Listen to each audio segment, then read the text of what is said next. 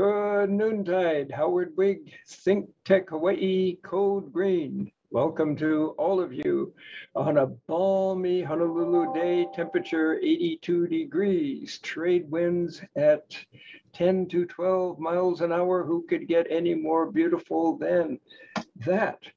And we're going to talk today about resource efficiency. I thought this was an energy efficiency program. No, resource and energy efficiency go hand in hand because we're going to be talking about low income or houseless or housing for houseless people via shipping containers. And think about it, shipping containers are already built. You don't need to pour new steel, new concrete, new anything into them. You just modify the existing containers. So you don't have to chop down trees. You don't have to go to the steel mill and build new steel structures. It's all embodied energy there, not to mention just a wee bit of cost saving in the process, which is why we can offer homeless and low income housing. And to talk about that today is Purnima McCutcheon, whose name you doubtless recognize because she's the former president of AIA Honolulu.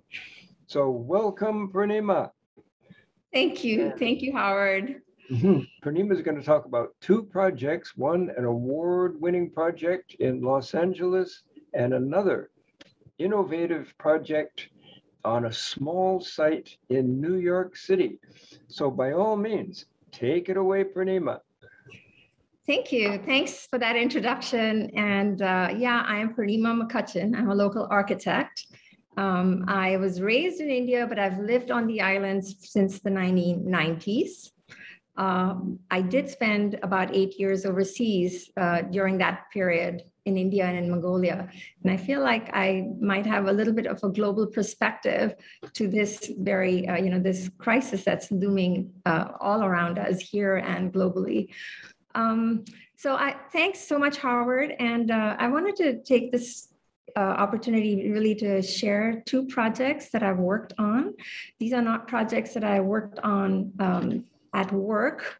These are projects, they actually design competitions that I did along with a friend, Robert McDonald, RIBA. He's a well-established residential architect in the UK, and with Lewis Dorrington, who helped us with our renderings and modeling all of it for the submissions for the competitions. So the one on the right was one that we did in 2019, and it was in New York and on a very small site, providing low-cost housing. And the one at the bottom, which I'm going to start by sharing first, is for Skid Row in Los Angeles. If you can move to the next slide, please. So the Skid Row 2020 International Design Competition was sponsored by AIA Committee on Design as well as Los Angeles County. And we were actually honored to be awarded third place for our submission here. So for those that are not familiar, Skid Row is basically a 54 block area in downtown Los Angeles that has become synonymous with homelessness and poverty. And on any given night, like several thousand people sleep on the streets out here. And so for this one, the design brief was to provide transitional housing as well as social services for the homeless community of Skid Row. And we were provided this very narrow, small, not very convenient lot, perhaps. And the idea was to provide a temporary structure for a lifespan of 3 to 10 years, which can be disassembled. It was to be done sustainably, cost efficiently. It was meant to be done fast because, there's a crisis. And this was also kind of during COVID, actually. This competition was 2020. And so the need was very urgent. So it was also supposed to be something that was replicable. And I think I mentioned that we were not actually given a program. I don't think I mentioned it, but we weren't given a program as to how many units to fit and how dense it should be, or even what social services were required. We were tasked with figuring all of that out. This is our solution. This is the street side. We use containers, and I'll go into that a little bit more. Maybe we go into the next slide.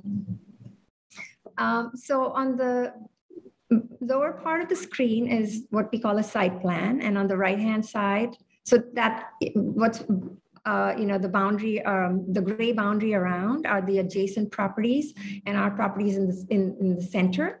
To the right is the street or the entry into the site. Now this, and you can see the image on the top, which is sort of a view looking at the facility from the street. Now on the bottom side, or on that image, on the left-hand side is an existing hotel. It's called the Purnima Hotel. It's a residential hotel. And then on the right is a lighthouse. A chapel. It's called the Azusa Lighthouse Chapel. And to the rear of the site is a warehouse. But this is what we would call a zero lot line development, because the properties adjacent to these everybody's allowed to build right to the lot line, and it is zoned so that you can go up to 6 stories high.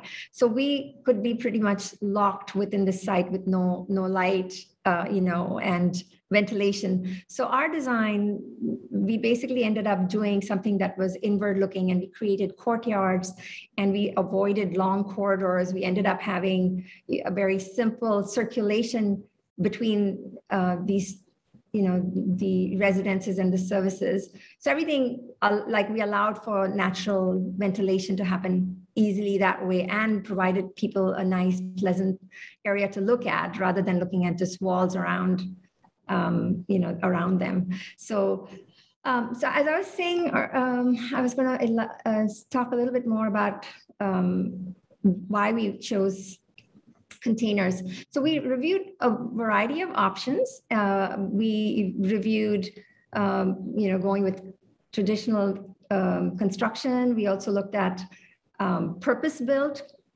containers that, they build it exactly to what your specifications are. But then we finally settled on repurposed containers, partly because there are 11 million unused containers in the world. And it just seems more environmentally sensitive to try to reuse that. It also creates more employment. If you can reuse it, you're kind of trying to take care of multiple problems at the same time. But it also would be initial cost would be lower. Labor cost would be a little bit higher than purpose-built, but it's good for us to have labor. And then it's durable, it's strong. So why not? So that's kind of how we came up with the idea to use containers. And moving on to the next slide. So this plan basically shows a typical plan.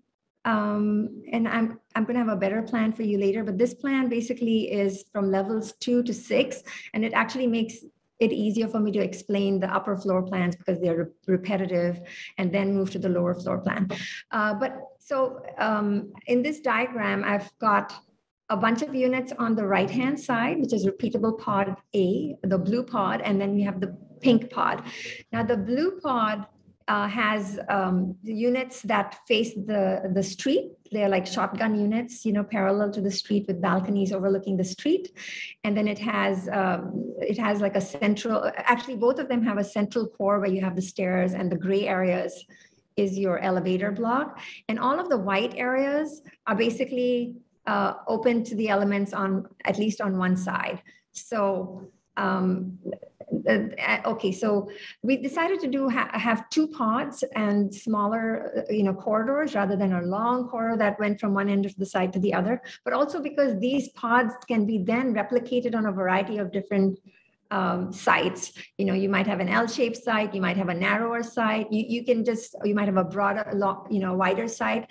So these become, with some tweaking, they can be reused in different places. So that's like one of the key takeaways is like, if we can replicate something, then we can really bring the costs down. So anyway, so that with that, I can move on to the next one. Yeah.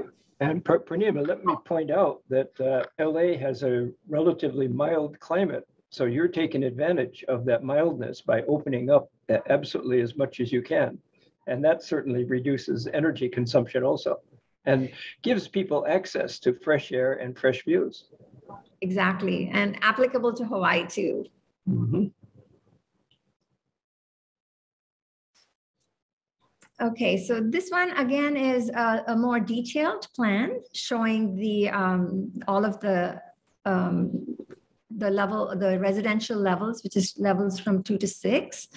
And so again, the gray areas are all of our units, and the green areas are the courtyards. The white areas are stairs and corridors. There's little orange, or in this screen, it's showing up as little pink rectangles here and there. Those are little benches where people can kind of sit and engage with whoever's passing by. We also have, it's hard to see on this drawing, but we have common laundry facilities on each floor. So it allows for social interactions, amongst the residents to kind of help create a community. So that was one of our thinking. And then all of the orange arrows are basically arrows through windows, doors. It's basically showing how views, how we can create some sort of a natural surveillance. So the residents are always looking onto some sort of a common area from their units. And so that, we don't have these, it's to create some sort of a natural security. People will never be in some sort of a dark corner or, where they might feel threatened. There's always some natural oversight by the residents. In fact, the courtyard to the left of the screen, that's actually a kids play area. It's kind of secured, but, you always have people looking on, or the ability to look on from upper floors. So that if there's any situation, you can always call security right away and take care of it. So security and a place where people really feel safe and joyful and happy was really important to us. I guess we could move on to the next slide. All right, so maybe we can zoom in a little bit on this one. So we provided basically 4 unit types, and each unit type has its own bathroom. We thought it was important for them to have the privacy of their own bathrooms. So even though this one unit is just a single container, it's unit type A. Actually, before I go on to the specific unit type, I also want to mention that all the units are acoustically and thermally insulated. They're not provided with air conditioning. The intention is to really create spaces that are well ventilated naturally and with ceiling fans, and lit also with natural daylight. So in this particular unit, this is type A. We think it would be more for like folks that are chronically homeless. So we haven't provided kitchen services in this. We have common kitchen area on the lower floor, which I'll show you later. But it does have a bathroom. It has some storage areas, a bed, little place to sit out, and then a balcony. And the drawing on the right shows all of the units kind of lined up on each floor. Like you can have 6 units, and the balconies are like a little bit more funky. You can, add, a variety, a play of in and out, zigzag, up and down. So you can create some fun and an interesting design without really spending a lot of money on it. We don't see that as an expensive element. And then the drawing in the middle, which we can't see too well, but basically it's a sketch showing how a small space can be really organized well to provide you with the high functionality. So, storage built in, and space like that brown area, where we have a lower sort of ceiling where you can, put some bags and things. So just efficient planning can go a long way in making a small container be much more, usable. I think we could, let's see if there's anything else. Yeah, I think that was it for this one. And so we can move to the next slide. So so we basically had 4 unit types, and that was unit type A. And then here in the blues is the ADA units, which we have on level 1 of one of the pods. And then the others are unit type B and C. And just very briefly, the idea is that they kind of like Lego pieces kind of go together. So the ADA, for example, there's a unit on the left and the right, but the bathrooms are central. And so they can be stacked, and it's less expensive when you do something like that. There's a lot more turning around space, and much more comfortable for somebody who might be in a wheelchair or have other accessibility issues in the ADA unit. But it can accommodate up to 2 adults and a young child on a pull-out bed. So I mean, this, that's your unit type ADA, and then the one in the pink is quite similar, but with more. It doesn't have to be as tight. So we have more dining area and things like more closet like that, but very similar, and they could be converted either or, depending on if you need more ADA units. You could convert the pink ones into more ADA units. And then the bottom one, the purple one, is actually for a larger group, like maybe a family, or maybe 4 or 5 people living together. It has like a master bedroom with a small study area, bathroom. All of these units, like these 3, unlike the type A, have kitchenettes, so you can cook as well if you want to.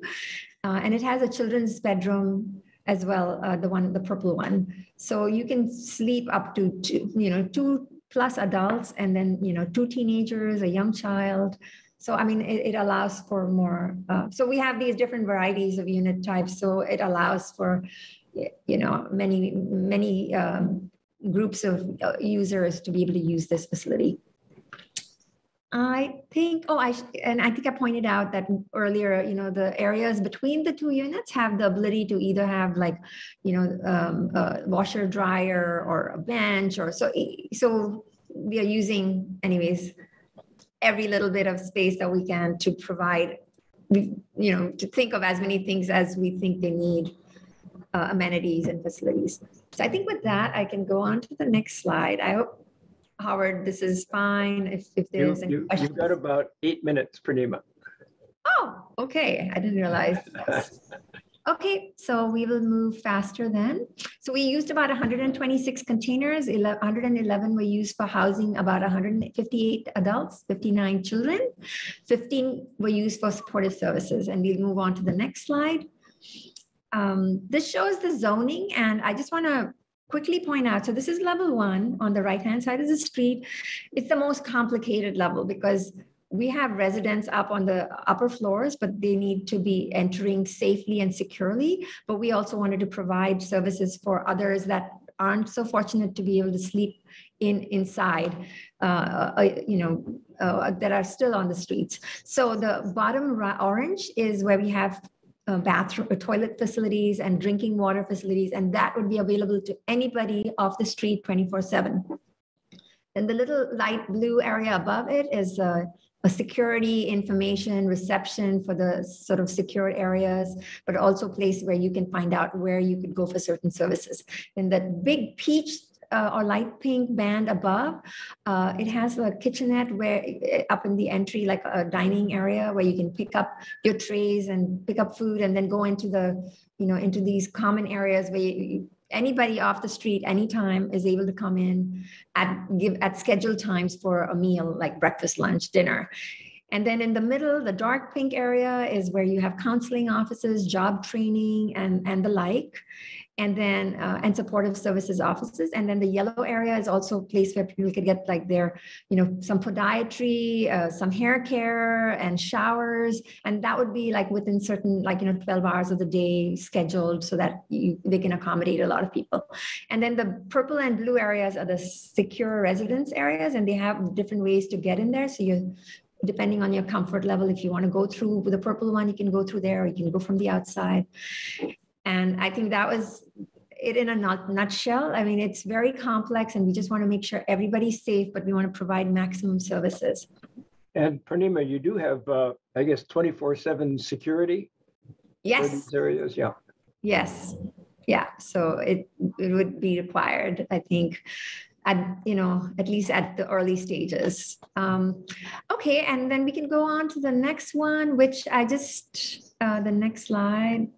Okay, I just want to point out that, we use very simple methods of getting an interest in the design, a little bit of perforated screen at the bottom for like light and shadow, varied balconies, some pop of color, and, inexpensive method, but we still believe in the power of design to heal.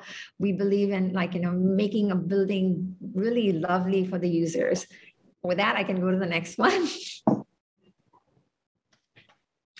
So this one actually, this one is in New York City, and this was actually a really good project. Basically, what the city of New York did is they identified 23 sites, and they're all very narrow and inconvenient lots.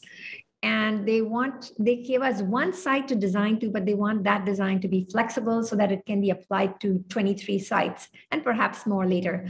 So on the top right, you see a little image with two buildings with a narrow sliver in the middle. Well, that's 17 feet wide and about 100 feet deep. And that's your site. I don't know if you can picture 17 feet. I mean, out of that, you lose 2 feet just for the walls. 15 feet, it's like maybe somebody's dining area or living area in the house, so something very narrow. But we managed to put 8 units on this lot. We had some height restrictions and all, but we have an entry-level lobby, an ADA studio on the lower floor, and we have a bunch of studios upstairs, but we have a little roof deck amenity with some, gardening opportunities for the community. Anyhow, so I'm going to go on to the next slide and explain it a little bit more. So this is what it looks like when you cut a section through the building. So you can see the lobby at the bottom. One of the strategies we used was to go split level. So we can keep the core that's in yellow right now very small and give more space to the units on this small site. So it's a strategy we used. And then we also wanted to get a lot of light in. So we have translucency to that elevator core. So, so the light from the balconies on the outside, we have means to bring it all the way inside, and you'll see that on the next slide. But we have photovoltaics on the roof out there, I should point out. But anyways, and so in this is a detailed plan on the lower part of the drawing, and upper part of the drawing is a section through one of the units. And you can see that the light is coming in through the balcony side and bouncing all the way in, because we didn't go, these are studios. We decided not to go with walls all the way up to the ceiling. And we also have little, glazed areas between the in the walls, so that the light bounces all the way back to the corridor or the core, and then you have light coming in from there. So a simple strategy to have natural daylight throughout. Okay, so I think with that, I'll just move on to the. Well, let me point out, Purnima, the benefits of daylighting. These are low-income people, yeah. And this is for low income. I should have specified this project is for low income group. And they might have been living in very cramped quarters before with very little daylight. You're bringing daylight in, and you are automatically improving their quality of life, simply just with this daylight all over. And from an energy efficiency standpoint, you can't light a space much more efficiently than with daylight. Right. That was our idea. I want to point out another thing on that same slide. So for the New York project, we did not use, actually, if you want to zoom in, I want to just point out there's a diagram on the right that shows how we conceived this. So this one was not actually designed with using containers, but rather modules that could be lifted into position.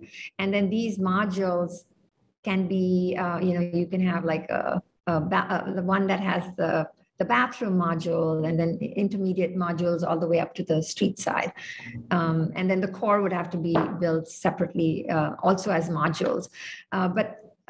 So we kind of, figured out what sort of sizes, what trucks can bring into the city, and, how they can be delivered and all of that. So this is a different setup. Moving on to the next slide.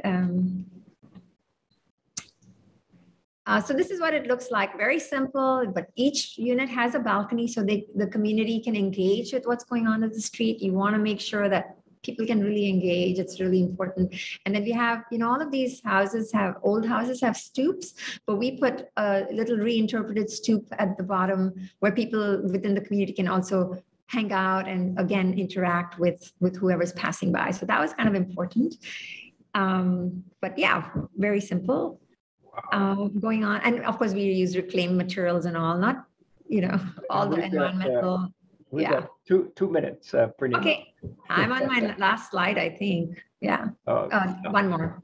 Okay, so this one is basically, so the same idea. They gave us 23 sites. I've shown about 6 of them, and you can see the dark blue on the gray areas. Those are the sites. They're super narrow and small lots, but we were able to demonstrate how we could create with varying 2 widths, how we could replicate this solution on 23 sites, and successfully use this idea of modularity. And I think if I have to emphasize on anything throughout this presentation, that would be the key, is if we can create a prototype and test it out, it's going to take a little bit of effort and cost to do that.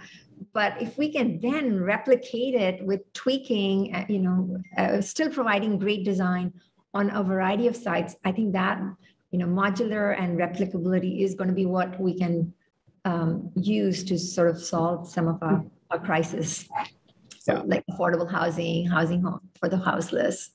So sorry, I took all my time. No, I'll just jump in with a couple of comments. You use the word replicability several times, and prior to 1912, automobiles were very, very expensive, only a thing for the rich. Then came along Henry Ford and said, I'm going to build an automobile that my workers can afford. And you have the same principle. Oh, and the secret there is replicability. You build every car exactly the same way. Your cost goes way, way down. And you are doing replicability in the form of modular housing, where it's all built, the components are built in a factory, and you just have cranes and you put them all together, and that really, really brings the cost down. And you are afforded a high quality material because these things are built in the factory.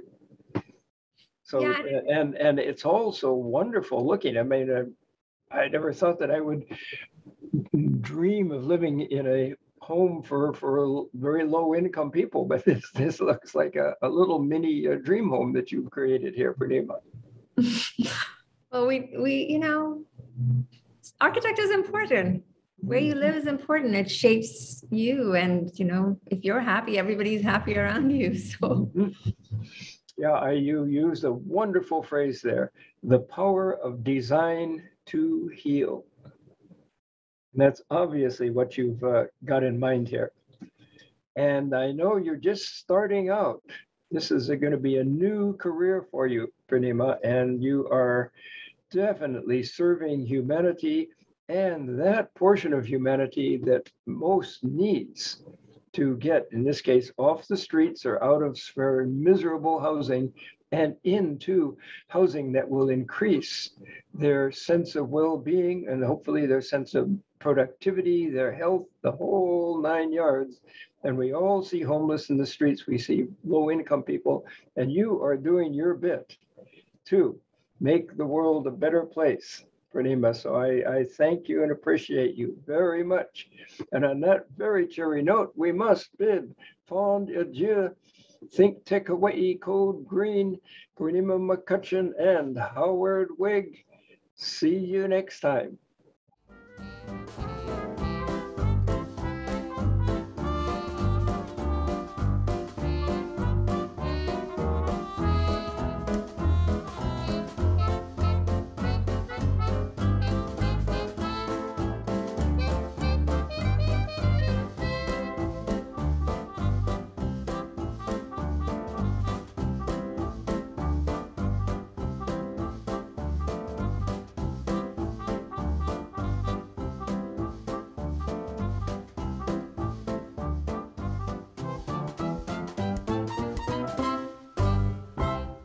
Thank you so much for watching Think Tech Hawaii. If you like what we do, please like us and click the subscribe button on YouTube and the follow button on Vimeo.